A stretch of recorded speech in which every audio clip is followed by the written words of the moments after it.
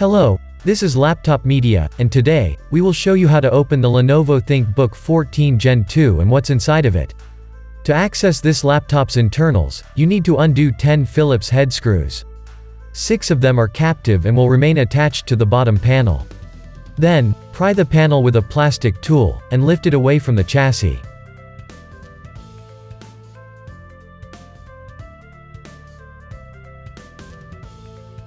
Please remember, it would be of great help to us if you just hit the like button and subscribe to our channel. That would motivate us to make even more and better videos for you. The battery inside is not one of the biggest out there, with a capacity of 45 watt-hours.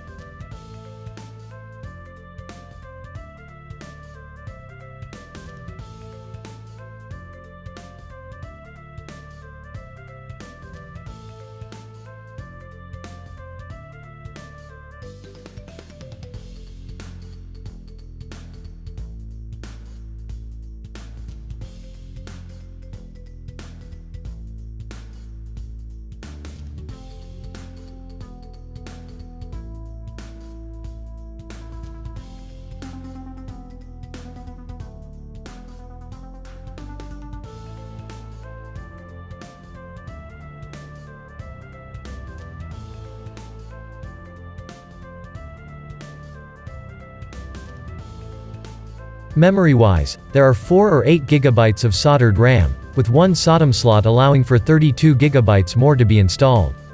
It is located beneath the metal bracket next to the CPU die.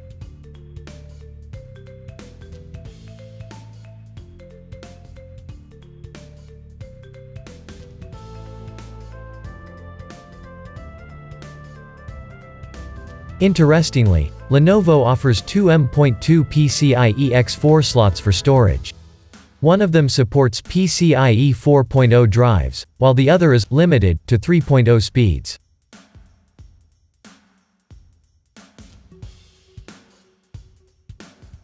Similarly to the 15-inch model, the cooling solution comprises 2 heat pipes, a decently sized heat spreader, and a large fan.